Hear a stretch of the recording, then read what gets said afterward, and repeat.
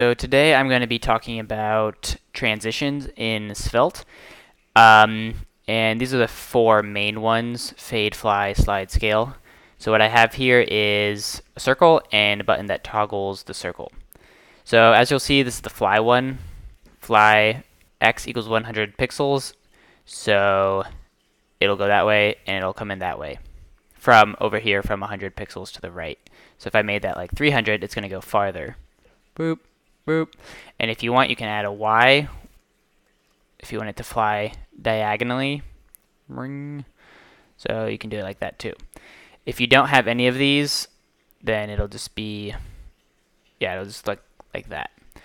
Okay, so then we also got fade, which is, well, it pretty much looks the same because fly without any parameters just looks like fade. And we can also do scale, so it'll look like that.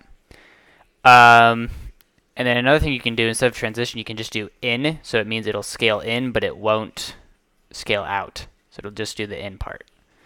And you can also do out, so it'll scale out, but it won't do anything in. So if you wanted also, you could out scale in slide. So it slides in and it scales out. Okay, so that's the basics of transitions.